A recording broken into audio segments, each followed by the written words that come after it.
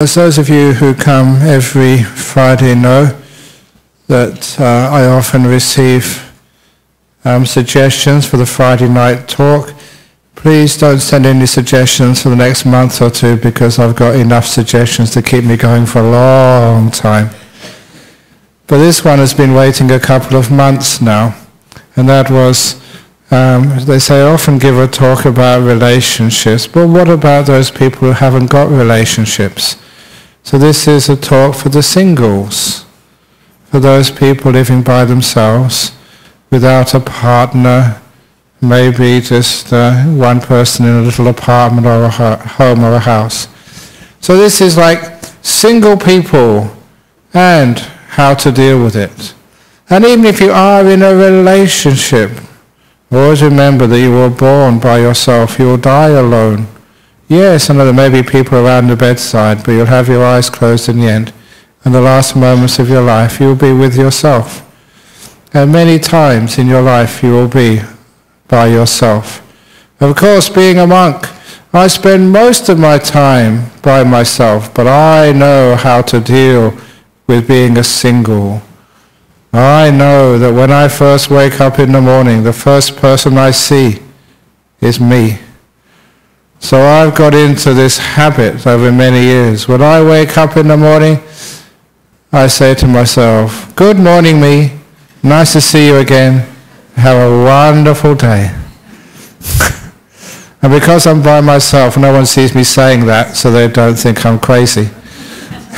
But why not say that? Because what that's doing is if no one else is around to say sort of good morning to you, say it to yourself. Give yourself a boost of happiness. And the last person I see before I go to bed at night is me. And so I say, "Good night, Ajahn Brahm. Have a great sleep. See you in the morning." Now what that actually does, you may think that's being a bit silly or stupid, but no, it's using that status of being a single and giving it some positive energy. You're going to go to sleep, so just wish yourself well. You would not believe just the power that has. For those of you who don't sleep well or have bad dreams, a lot of time it's because, before you go to sleep, you put in bad thoughts, negative thoughts.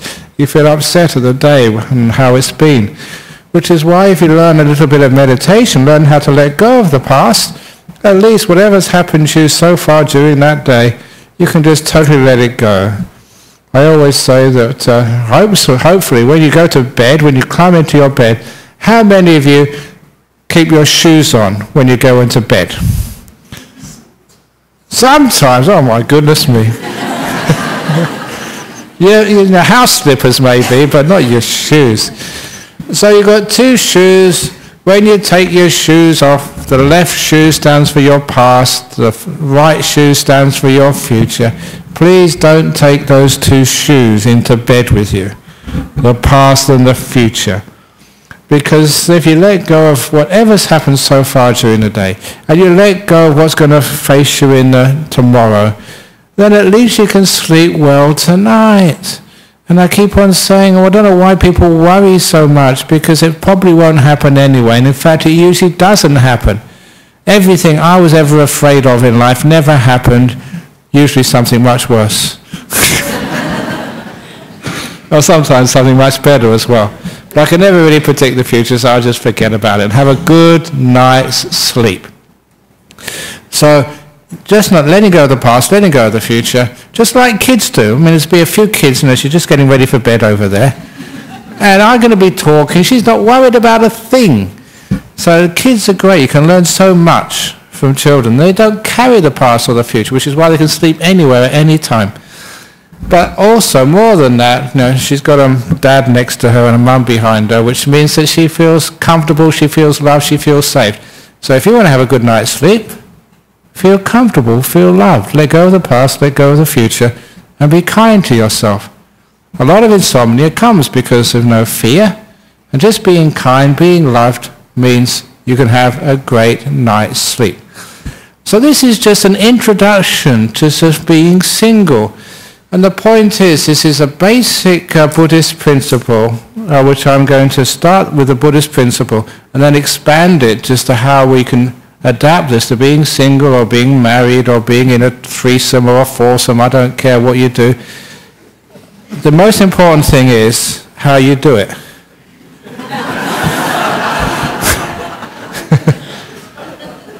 And this is basic law of karma. The karma, people misunderstand this in Buddhism, the karma from your past gives you the ingredients, where you are right now, the people you're with, the body you're in, the place you're living in, your finances, your health. That's a result of the karma from the past. Okay, so now that's not the most important part. That's the past, you can't do anything with that. But what are you doing with what you've got? What are you doing with your ingredients? That's a karma of the present. Now that really is important. So it doesn't matter what you have to deal with in life. How are you dealing with it? What are you making out of this? And you know there's sort of the story, this is a basic story, baking a cake, you have the worst ingredients, you have the best ingredients. Who makes the best cake? Who makes the best food? The celebrity chefs with the most expensive ingredients or the hawkers on the street? Who makes the best? Hawkers make the best quite often, and it was actually, I told us the last time I mentioned this simile, it's a classic simile.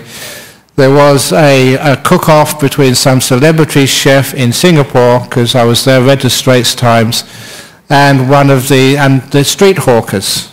And okay, here's a celebrity chef, here are the street hawkers, make a dish and get the general public to judge who makes the best. And they didn't know, where the food came from. The street hawkers, they won. Much more delicious food than the celebrity chef. And the reason is because, yes, they didn't have as much training, they didn't have the best ingredients, they didn't have these really modern high-tech kitchens, but they had, what they did with what they've got was immense. So, and this was a case in point of where it's not the ingredients you have in your life, but what you make of them is what the important part of karma is. So it doesn't really matter, you're a boy or you're a girl, you're old or young, whatever race you are, whether you are gay, transgender, straight, whether you are a monk, whether you are not celibate, whether you are this race or that race, this religion or that religion, that is not the point. The point is, what are you doing with what you've got? And that's where you see, I don't know if you've got Christmas cards, they still send me Christmas cards. I say, please don't send me Christmas cards, call them Buddhist cards. So I pray, Merry Buddhist, Ajahn. That's okay. But they send me these cards, and some of these cards, they're painted, by people with no hands. They're painted by people's feet. And I can't even paint with my hand, and how these people can actually paint these masterpieces with their feet is incredible. And it's just an example of what can be done with the little you have. And that really inspires me. Every time I see someone who has come from a really, really bad background, sexually abused, and they say, doesn't matter, I'm going to make something amazing out of this. And they make a beautiful life out of it.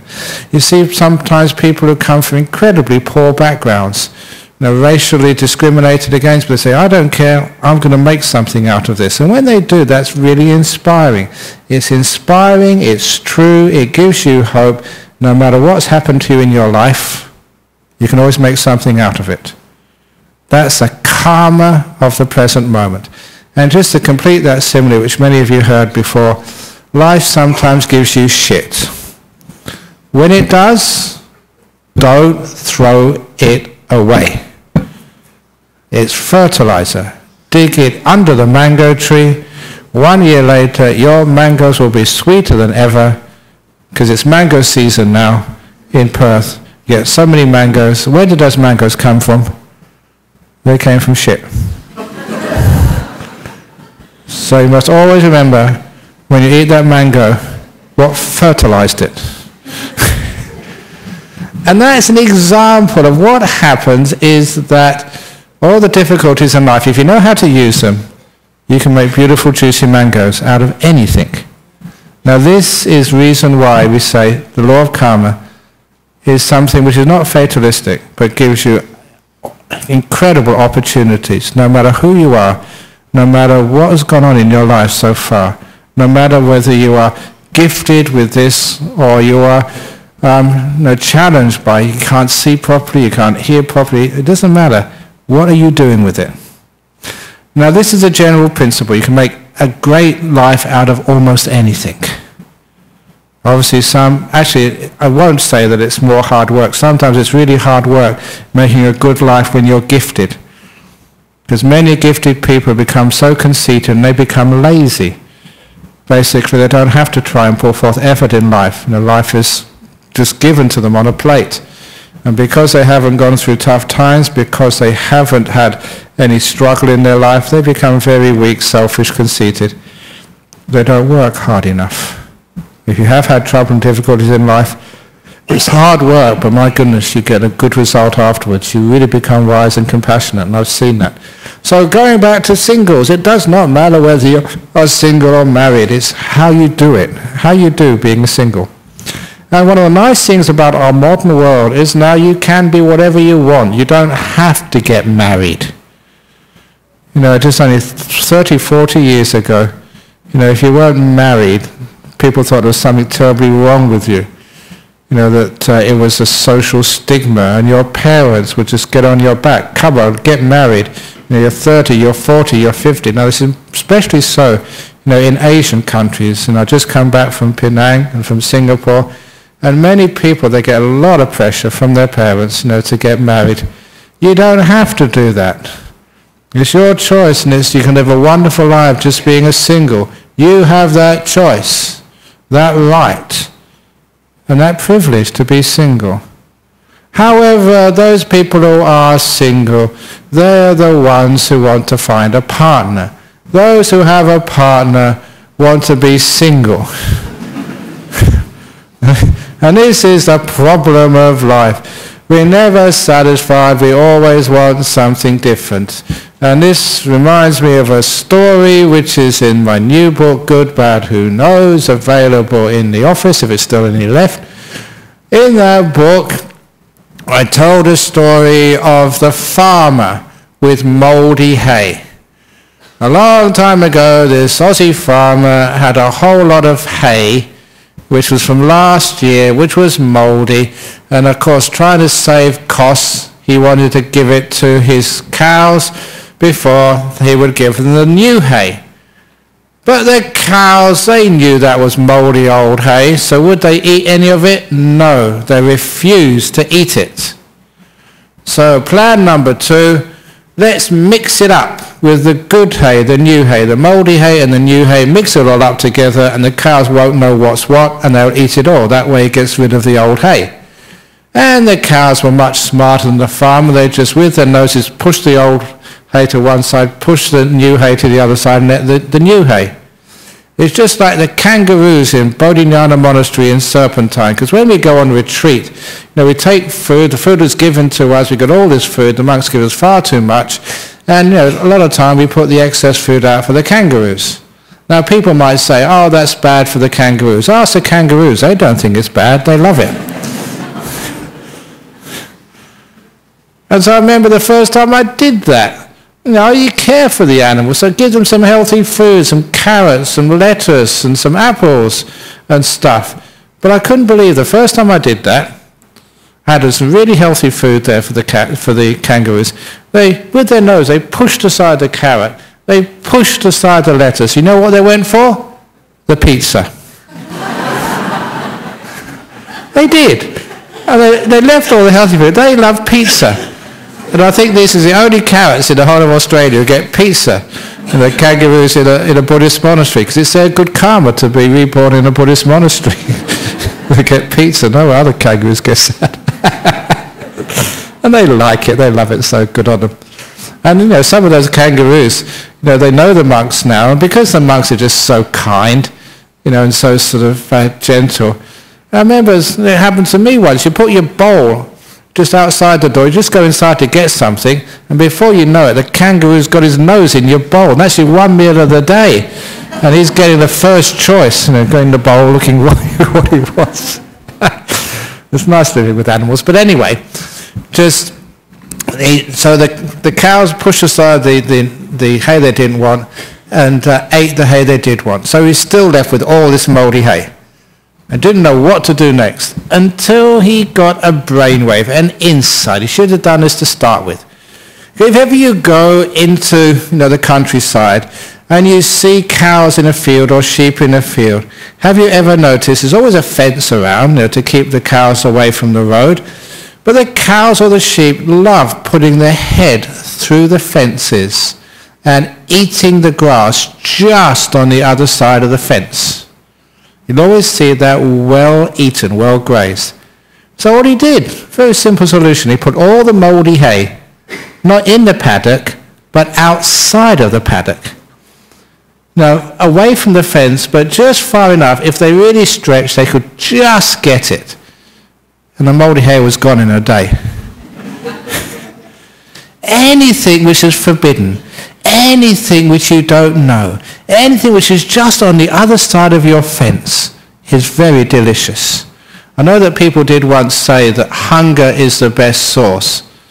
No, that's not the best sauce. Being forbidden is the best sauce. You try that.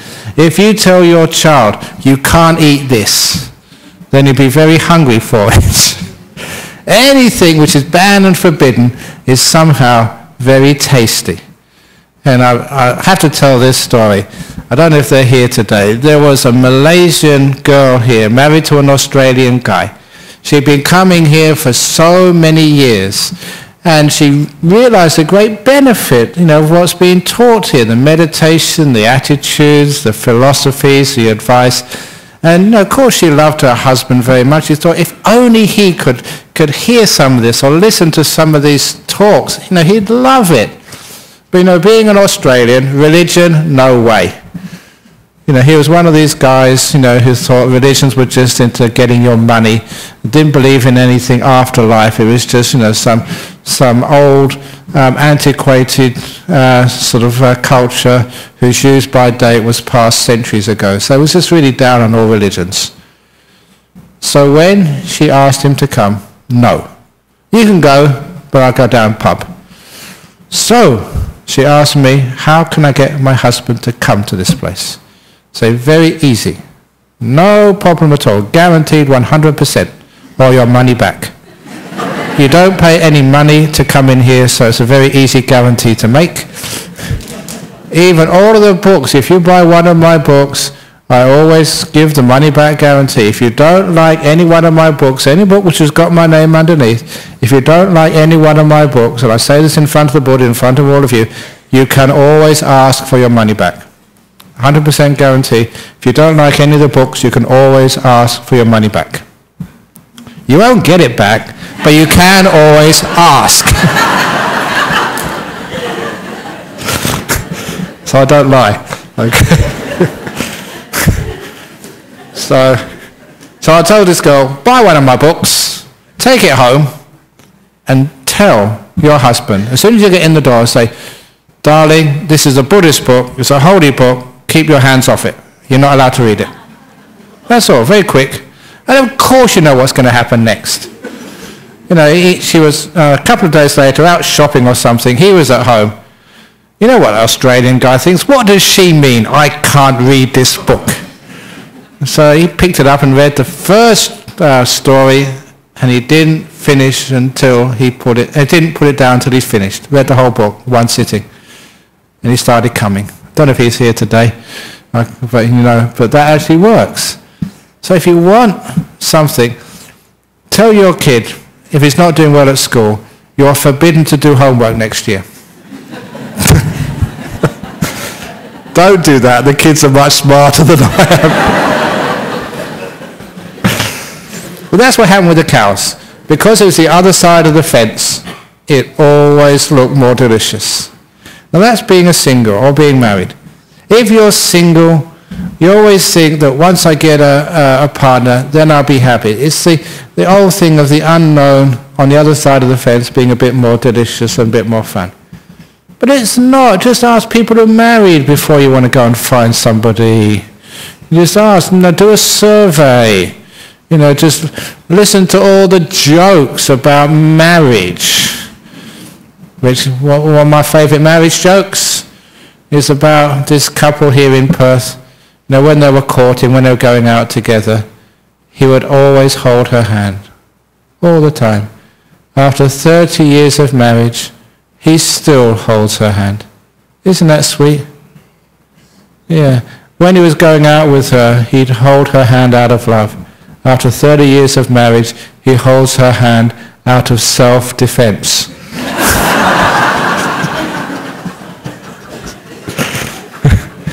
Now, why are you laughing? Because you can recognize the truth of that sometimes. It's not always true.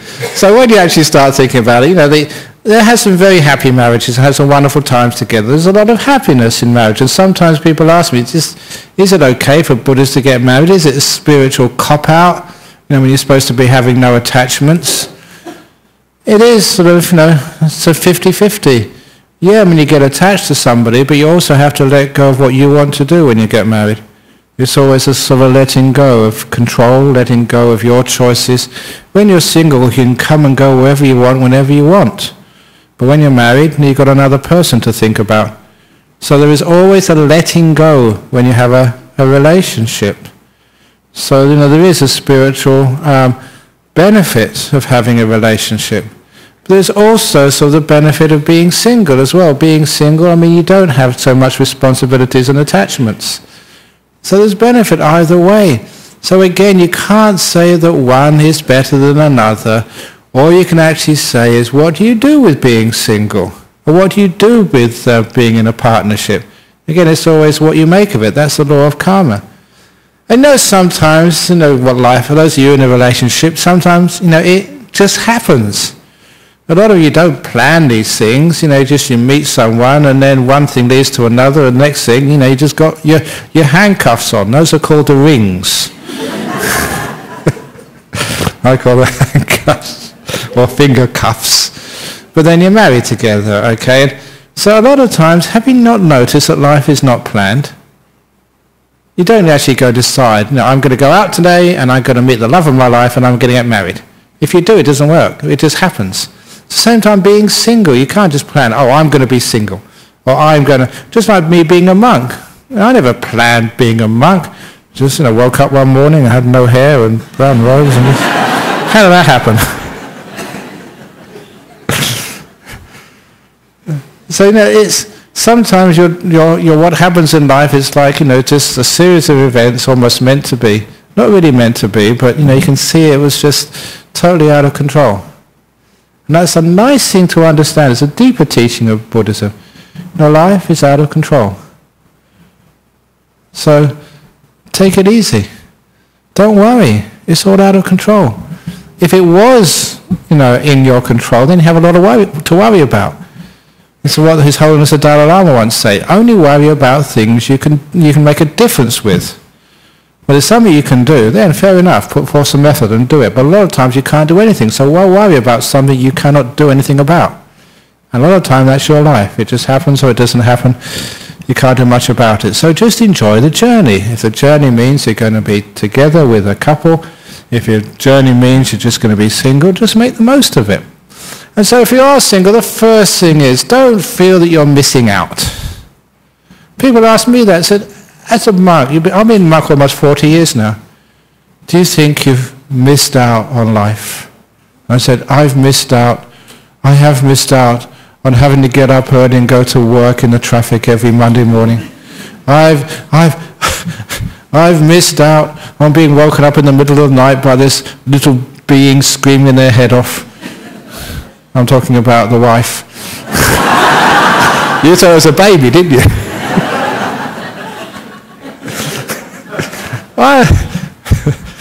So it's not a case you missed out. All of life, you miss something, you gain another thing. It's all pretty even in life, no matter what happens. But the point is, do you really want to be somewhere else? Or are you just happy being single? Now that's the most important part of Buddhism. We always call it, this is my simile of the freedom and the prison. I often usually talk about this during retreats, not here on a Friday night. But, you know, freedom and being in a prison. What's the difference? I've been in many prisons, helping out, teaching, looking after other prisoners, teaching them how to meditate. I always love telling the story. The first time I went to give a talk on meditation in one of the prisons here in Western Australia. It was the old Canning Vale jail. I think it's now called Hakea or whatever it's called, whatever. But anyway, I gave a talk there on meditation, and I was really so impressed. There was about 110 prisoners in those days, maybe about 30 years ago. And about 105 turned up for my talk. I got about 95% of the prison population coming to my talk on meditation. I just couldn't believe just how interested these people were. And so, if they're going to come to my meditation class, I'm going to really come and teach you as best I possibly could. So I really started teaching about meditation. After 5 minutes, one of the prisoners put his hand up, stood up to ask a question, interrupted me right in the middle of my talk. But if you saw this guy, he was about 6 foot across the shoulders, tattoos, scars, really a big guy. And when someone like that asks you a question, you say, yes, what do you want to ask? And his question is, he was one of the leaders, one of the gang leaders inside the prison. He became a very good friend after many weeks. Had a really, always wonder what happened to him. But anyway, he stood up and he said, is it really true that through meditation you can levitate and fly over walls? And then I realized why all these prisoners had come to my meditation class. This is not a joke, this happened. And when I said, maybe just after maybe 30 or 40 years of meditation, if you're very gifted, maybe 1 or 2 of you could do that after so many years. When I went back next week, only 3 people turned up. You've got some great experiences as a monk.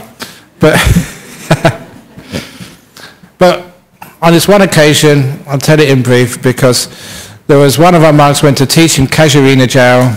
After a few weeks, they liked him very much. They asked him after, as he was about to leave, can't you stay for another half an hour? We'll get you a cup of tea. Because we want to ask you about life as a monk. What do you do? And he gave all the story about life in Bodhinyana Monastery, Serpentine. Getting up at 4 o'clock, it's optional. You can always get up earlier if you want to. Just eating a tiny breakfast, which is what we eat there. Just one meal of the day, all in a one bowl. Everything gets mixed up. Yes, only just a few weeks ago I had strawberry ice cream on my spaghetti. It all gets mixed up. Did you say yuck? How many people go, ugh, that was strawberry ice cream on spaghetti? Have you ever had strawberry ice cream on spaghetti? Have you? You don't know what you're talking about when you go yuck. Actually, you're quite true. It is yucky. It's terrible. But, that's what you have to do. And they were saying, even in solitary confinement, you get a little tray with compartments. No, we don't have any compartments in our bowls. It all goes together. And, you can't play any sport. There's no sex. You can't play cards. No TV, no movies. Just meditate all day and go to bed on the floor. I sleep on the floor. And it actually is an ascetic place by many standards. Those of you who've stayed in Bodhinyana Monastery, it's, or even the nuns' monastery, isn't it quite austere? It certainly is more austere than staying in a prison here in Australia. And when they heard this, one of the prisoners, totally forgetting where they were, said this remarkable phrase, which we always remember, when he heard how bad the conditions were in the monastery where their monk they got to lie was staying. One of the prisoners blurted out, "That's terrible in your place. Why don't you come and stay with us instead?" He was invited into jail. And they had a point. If I went to jail, I could watch TV and have 3 meals a day, 4 meals of the day, be able to play sport, and have great fun in there. So I'm not afraid of going to jail. That would be like holiday for a monk. And I often tell, if ever I wanted to have a retreat, just be by myself for a couple of months, do some meditation, punch a prison officer, 2 months solitary. A monk would have a wonderful time. But Why is it a big waiting list in Bodhinyana Monastery? What's the waiting list now? Is it 16 or 17? Something like that, 17 people waiting for the chance to get in and become a monk. Is there a waiting list of people trying to get into jail? There's a lot of waiting lists trying to get out. So I said, what is a prison? And it's very clear from that sort of little story, a prison, it doesn't matter how austere, how painful, how uncomfortable it is. If you want to be there, it's not a prison anymore. If you want to be somewhere else, even if it's very comfortable, and you're having a it's luxurious, comfortable, you have all these gizmos. If you don't want to be there, it's in a prison. The only difference between freedom and being in prison is whether you want to be there or whether you want to be somewhere else. And that's what we mean by being single. If you're happy being single, then you're free. If you want to be somewhere else, the state of being single is a prison for you. Same as if you're in a marriage you hate, and you want to sort of separate, you want to be by yourself again, then your marriage is a prison for you. We have so many prisons we make in life. Some of you are very sick with cancers or other problems. Are you happy being there, or do you want to be somewhere else?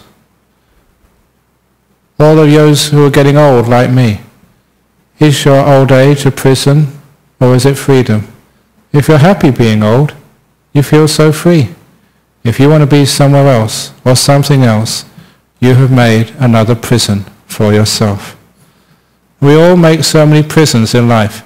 Any place you don't want to be becomes a prison. Even if you're sitting here and you want to be somewhere else, you've heard this before, you want to go somewhere else, this place here, this hall, this Buddhist center becomes your prison for you. It's not a case of how austere life is or how difficult it is being single. It's everything to do with whether you want to be here or whether you want to be something else. Which is why if you're single, if you want to be happy, just be single. Enjoy it. It's wonderful. It's just like people being sick. Sickness is a prison when you don't appreciate it. Sickness means you don't have to go to work. People pamper you. You can get special food. You can actually even get breakfast in bed. If you've got a good partner who's nice to you. So sometimes, be careful though, if you pamper your partner too much, they won't want to get better. They like being sick. This one of the ladies who came to my monastery today, I never forget, her father, I went to go and see him in the hospice over in Murdoch in St. John of God.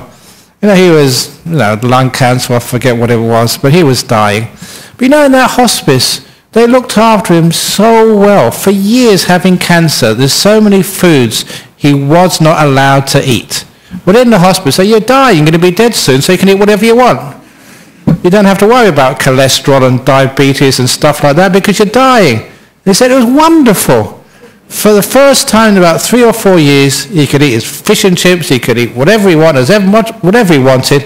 He hadn't been able to have that for years. And so once he started eating all this food he really liked, he started to get better. After a couple of weeks, he was released. True.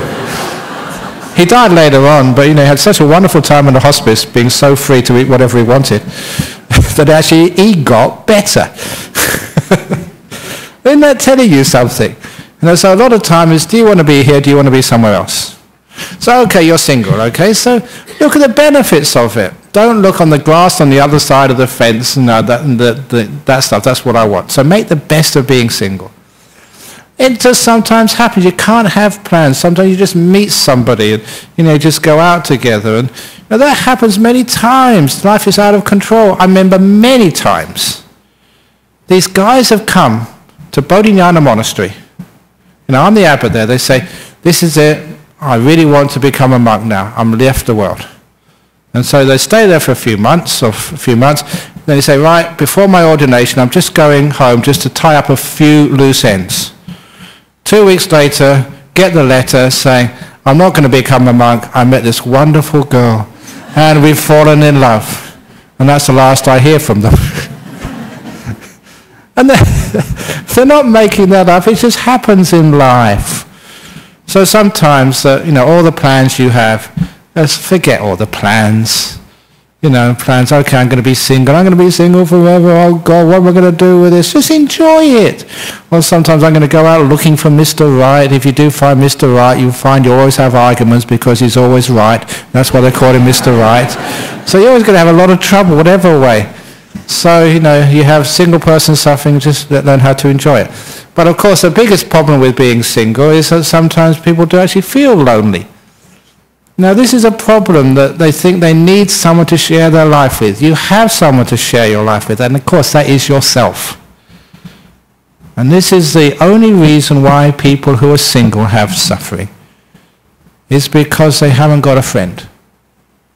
And I mean, they're not a friend to themselves. That's why one of the reasons I am a monk, I've lived in solitude for a long time. My record was 6 months in a hut over in Bodhinyana Monastery in Serpentine, where I never saw or spoke to a human being in 6 months. Just total solitude. And people say, no, you go crazy. Don't you feel lonely? I never felt lonely. Because there was always someone there. Me. I was there. And I have a good relationship with me. Actually quite like me. Sometimes I tell myself jokes. I actually laugh at my own jokes. They're funny. Why not? So you have a good relationship with yourself, which means you're always with your best friend. And who that is? It's me.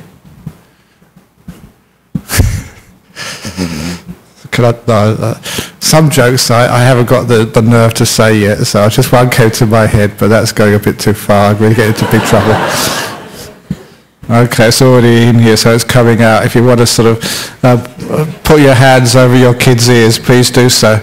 About the guy who was in the pub and drowning his sorrows and said, what's going on? He said, I had an early morning off work and I caught my wife in bed with my best friend. So what do you do?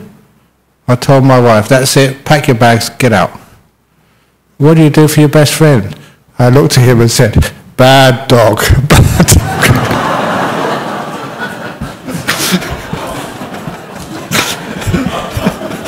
Best friend. If you don't want to come here next week, if I'm bad. That's wonderful. Then I can have a nice rest in Bodhinyana Monastery. I always tell people that I really want to upset enough people so I can be left alone and live a life as a nice, quiet monk. It doesn't seem to work. The more outrageous I become, the more people want to come and listen to more of the same. So anyway, I've got a good relationship to myself, which means when I'm by myself, I'm quite happy and quite content. And that's the difference between solitude and some isolation or being alone, feeling that there's something wrong. It's just a relationship you have with yourself, whether you like yourself or not. Whether you can say forgive yourself. A long time ago, I forgave myself from telling bad jokes, and the reason is, I worked it out. Why do I tell bad jokes? And it was because my father told bad jokes when I was young. He conditioned me. And because he conditioned me, it's just brainwashing. That's all. I got those bad joke genes in me from my father. And it is absolutely true. I still remember, you know this story, this joke about now telling bad jokes. Here comes the next one. I remember when he told me this joke about what fun does a monk have? What fun does a monk have? And the answer was, this is my father, not me. He said, what fun does a monk have? The answer is none. Now that's not true with very good monks, in Bodhinyana Monastery. But that was from my dad, okay? So that just gets into your consciousness, and that's who you are. So I don't blame myself, which means that I'm not going to feel guilty for telling terrible, bad jokes in a holy place like this. Now, do you make mistakes? Have you done really bad choices and done things wrong? What do you do with that? If you feel guilty, if you feel negative, then you get into this punishment thing. And this punishment thing is, I don't deserve happiness, freedom, peace. I don't deserve a relationship. Look, there's a lot of people out there who are single, cannot get a relationship simply because they psychologically destroy any possibility of happiness because they think they don't deserve to be happy. Which is why if you have a look at that book, Good, Bad, Who Knows, one of the other things you see there is the happiness license. You know, there are so many people who think they don't deserve to be happy, and they respect me a lot, so I decide to give them a happiness license. Now, on a nice headed notepaper, signed by me, and it says something like, I hereby give, blah, blah, blah. I hereby give, who can I say who deserves to be happy? Who's really miserable these days? Let's say, here we go, and get into trouble again, Mr. Putin in Russia. I hereby give Vladimir Putin, the President of Russia, permission to smile. I've never seen him smile. Have you seen him smile? Yeah, I'm going to get the KGB or the after me this evening, I don't know. But anyway, I give permission for someone to be happy and signed by me. And they respect me enough to actually, they take that and they put it on their wall and they realize, I deserve to be happy. It's okay when happiness comes, when success comes, when I have a relationship. I'm not going to destroy it because of some guilt, which of something I've done years and years and years ago. Ask any psychologist. Happiness licenses from someone you really respect are very powerful.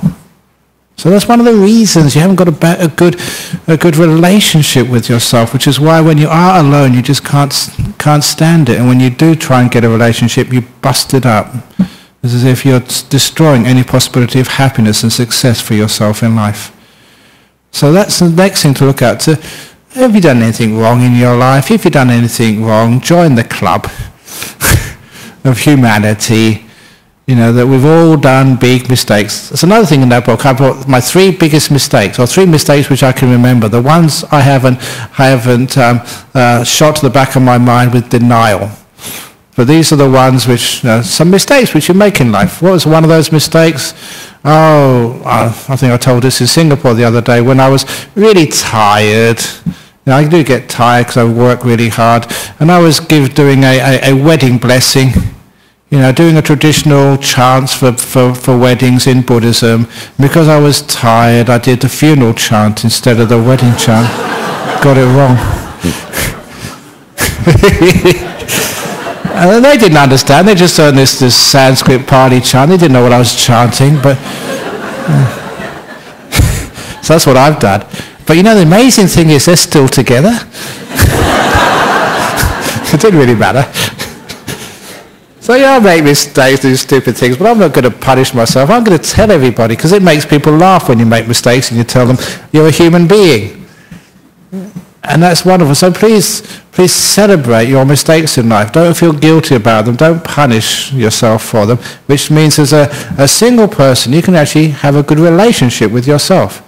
And of course, that little story of opening the door of your heart, that has to happen to each one of you sooner or later, whether you're single, whether you're with a partner, old, young, please, sooner or later, and sooner is better than later.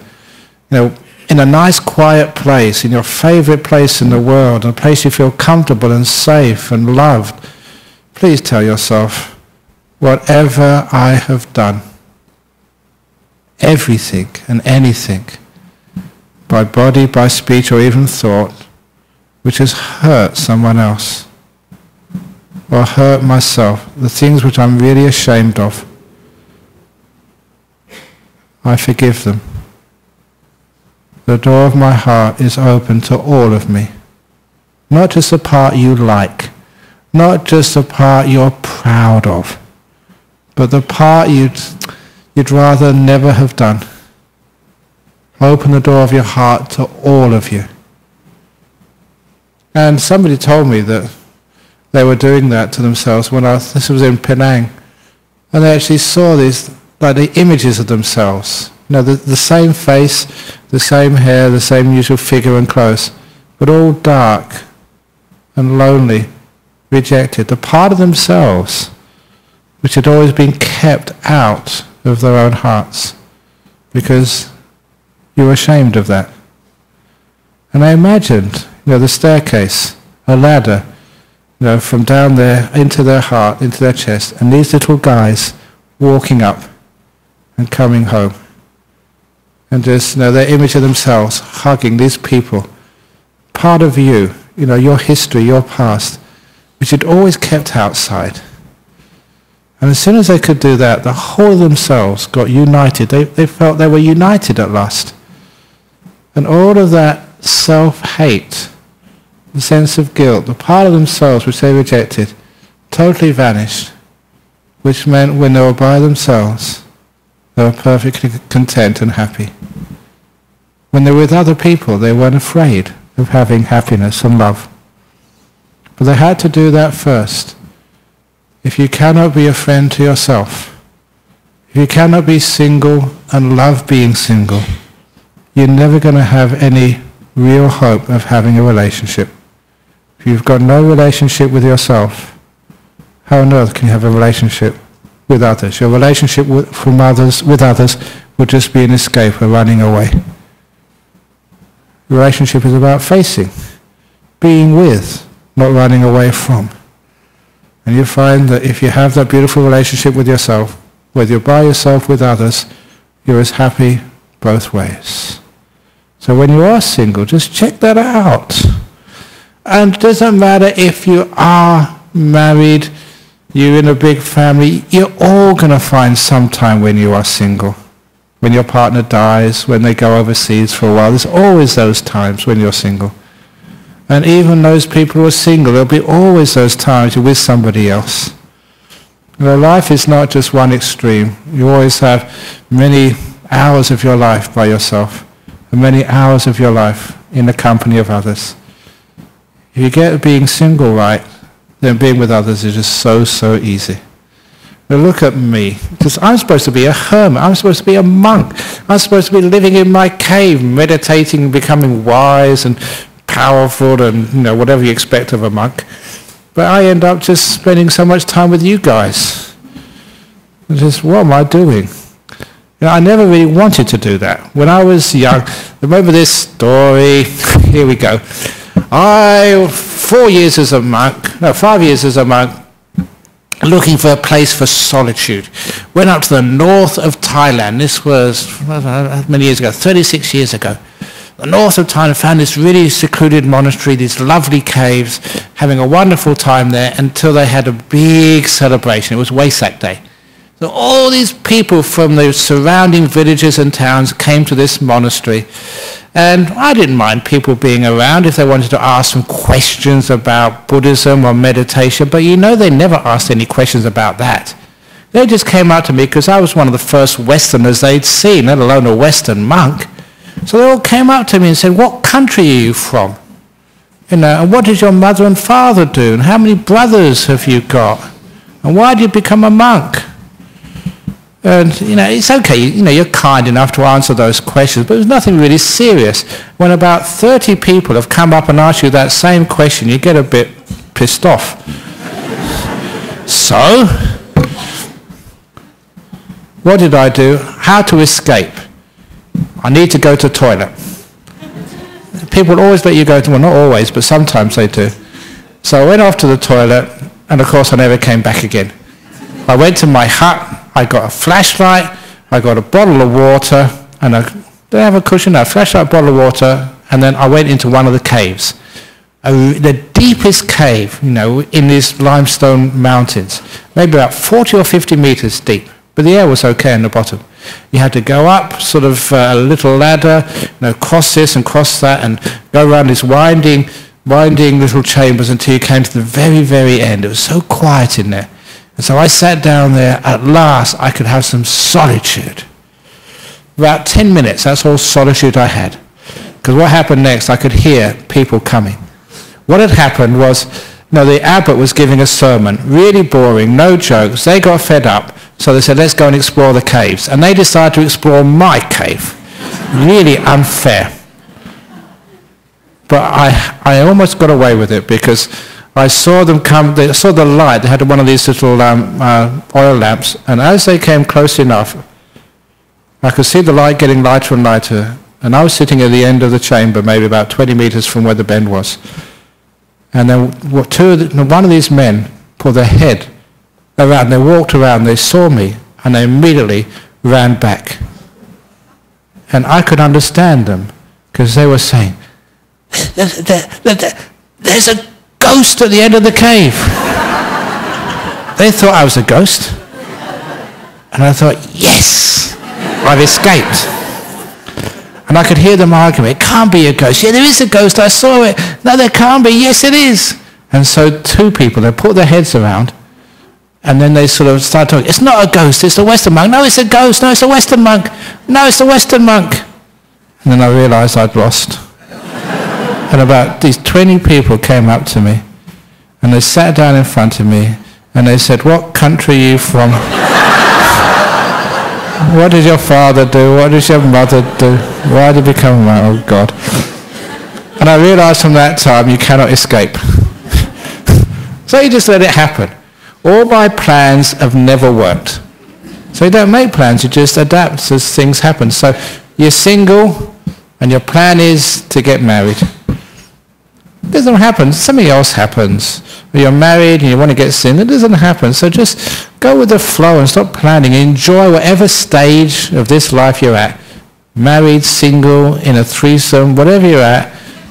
Just no plans, just enjoy it. As long as it's within everybody knows and you're not deceiving anybody. So whatever it is, sort of, is what you make of it is the most important. And if you want to be somewhere else, if you want to get that hay on the other side of the fence, it's always mouldy. So just be where you are. Enjoy, what you have. You can always make amazing mangoes out of the most disgusting stuff in life. Then it's not about being single, it's not about being married, that's not the problem. What are you doing about it? How are you using this? What are you making out of this?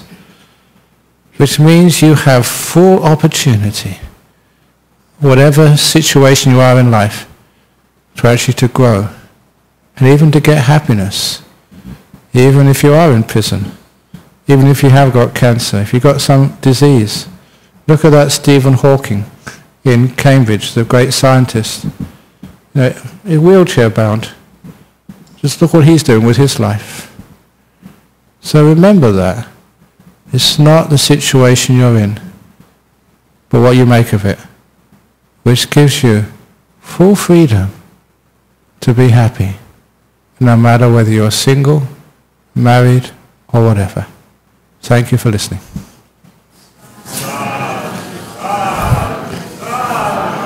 Very good. Okay, somebody went to my party on New Year's Eve. Okay, so have we got any questions? Any questions from here, first of all, about being single or being married? Oh, okay. These are from overseas. Here we go. From Sydney, Malaysia and London. Here we go. First of all, from Sydney, what advice can you give to a non-Buddhist dating a Buddhist, and can the relationship be a success? Of course it can be a success. In Singapore, there is a disciple of mine. She is a Buddhist. No, he is a Buddhist. He is married to a Muslim girl in Singapore. And this is no joke, they've got 2 children. One is a Christian, the other one is a Hindu. Absolutely true. Father a Buddhist, wife a Muslim, one son a Christian, another son a Hindu. And for years I've been telling them to please have another child, have a Jew and get the full set. Because it's not whether you're a Buddhist, a Muslim, an atheist or whatever. It's what you do with that.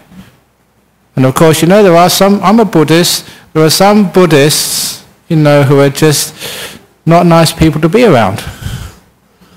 They were just too boring, just too not smiling, not enjoying their life, not gaining any depth in their meditation, always telling other people what to do. I've known Buddhists like that. Are they good Buddhists? And it's just, Christians, I know Christians who are just trying to convert everybody. I've also known Christians who could be good friends. Muslims as well. So it's not, whether you're a Muslim or Buddhist or a Christian, it's just what you make of your religion. That's the most important. So don't just think, I'm a Buddhist, I am better than everybody else, I've got the right religion. All you guys over there, you've got the second-class religion. Not like Buddhism. And out of Buddhism, Theravada Buddhism, we got the real original Buddhism, not that Mahayana and Tibetan stuff with all the rituals, we got the very best. And Theravada Buddhism, the forest tradition, we are the real tradition, not those guys who just watch TVs in the villages. And of the forest tradition, Ajahn Brahm tradition, that is the best. All these other forest traditions, they don't know what they're doing. People actually do that, they think that they're the very best. And isn't there something wrong with that? So it's not, whether you call yourself a Buddhist, it's what you do with that. Whether you're a kind, compassionate, peaceful, sort of a person who is generous and kind, virtuous, those are the qualities, not the names.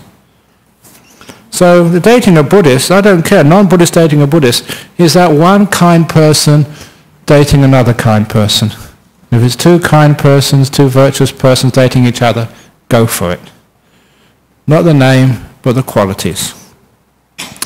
From Malaysia, my relatives keep telling me that my parents give me life, therefore I must get married and have babies, otherwise I am being selfish. Please advise. Sounds like your parents are being selfish, not you. Your parents gave you life. But remember, according to the stream of consciousness of Buddhist ideas, if you hadn't got reborn in your parents' womb, you got reborn in some other womb. So the parents never gave you life. You had life before you were born. Your parents gave you a room in their womb to rent for 9 months. And they gave you a house to live in, an education. Yeah, they gave you a lot. But you also gave them a lot. When you have a child, you want a child. You get so much fun out of a child. So it's not just a one-way, parents, I gave everything to you, you never gave me anything back in return. Of course the kid gives you a lot of love and kindness and happiness back in return. So now you've left home. You've left home. You've left home. Your parents should let you go. Be like the birds. The birds are wise. They sit on their eggs with salt bottoms for days. And then they just work really hard feeding the little chicks when they're hatched, and as soon as they teach the little babies how to fly, and as soon as the birds can fly, then mum and dad is off. Wouldn't that be wonderful? Once you've looked after your kids, they've gone through university, now they've got the degrees, they've got their jobs, get out, out, out, out, out, out. But what do you mothers do? No, I like having my son around. It's your problem. So no, you don't have to get married and have babies. Look, there's one of the biggest problems. People are very keen on looking after this planet Earth. We all know that one of the biggest problems on planet Earth is overpopulation. You just see, I've only been here for 30 years in Perth, but just the growth in all the suburbs. When I first came here with Ajahn Brahm, we used to go it wasn't that far off, and we're just out in the bush, we could have a walk by the beach, no one was around. And now I think that's probably where Hillary's is now. And this is just totally empty, and now you have to go a long way to get any sort of solitude. Just how much more can we actually grow? We have to sort of, stop somewhere. And that means not having so many babies. So you can say you are doing your best for the planet by not having any babies.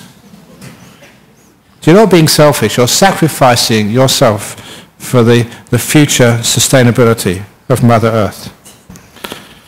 And from London, if I'm always content with whatever state I'm in, i.e. being single or attached, doesn't that mean I'll be too passive to make changes that could have actually improved my life? What do you mean improve your life? Sometimes we always want to improve our life, and what happens? We make it worse. So sometimes, can't you be content with the life you have? Sometimes you improve it, and it makes it worse. So sometimes we're always into improving too much, and not being grateful and being respecting what we already have. There's too much improving going on and not enough appreciation. You people who are married, do you want to improve your husband? Would you like to improve him? If I could give you a magic potion, take one of these every day and your husband will be improved. Would you be interested? Take this magic potion and your wife will be improved. What's that old joke about this guy, never been to a city before in his life. And he went to one of these big shopping centres, with his wife, he's in his 70s. And he saw an elevator for the first time in his life. He never knew what an elevator was. So he saw this old woman go in this elevator, the doors closed. The numbers went up 1, 2, 3, 4, 5, 6, 7, 8, 9.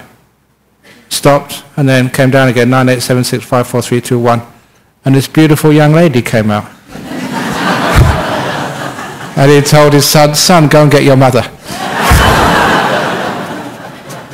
That's an old joke, but very funny. Why do you always want to improve people? Can't you love them for who they are? And that's this terrible thing about improving everybody, improving yourself. Can't you appreciate what you have? We have a huge amount, and your partner in life is gorgeous. Can't you just appreciate them? And then what's it like to be appreciated by someone else? Someone else loves you for who you are, and they don't want to improve you.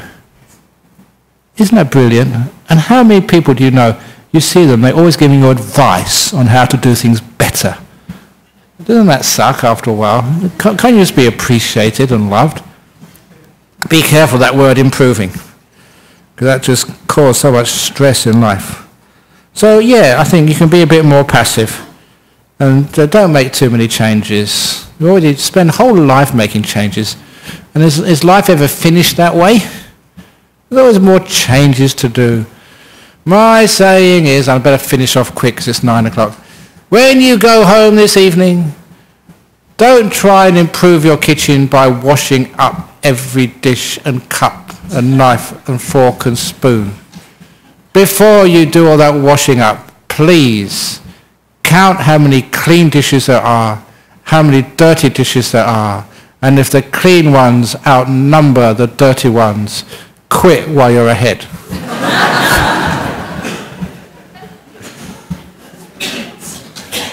Otherwise, what happens? You spend all your weekends, all your holidays doing things and never appreciating, enjoying life. Always trying to change the people you live with rather than appreciating them. Always changing yourself rather than appreciating yourself. Trying to change your kids rather than loving them. And I'll tell you the secret. If you just appreciate your kids and love them for who they are, they get better. If you appreciate yourself and love yourself as you are, then you improve. When you try and change, often things get worse. When you love things for who they are, it's like the sun shining in the garden, and then the flowers grow. Okay, there we go. So thank you again for coming to the first talk of 2014.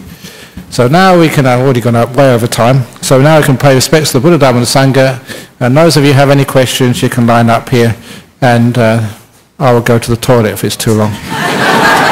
But please, no one come and ask me. They always do this when I tell that story about the cave. Don't come and say, Ajahn Brahm, what country do you come from? What does your father do? What does your mother do? So if you're going to ask a question, ask a sensible one. Thank you very much.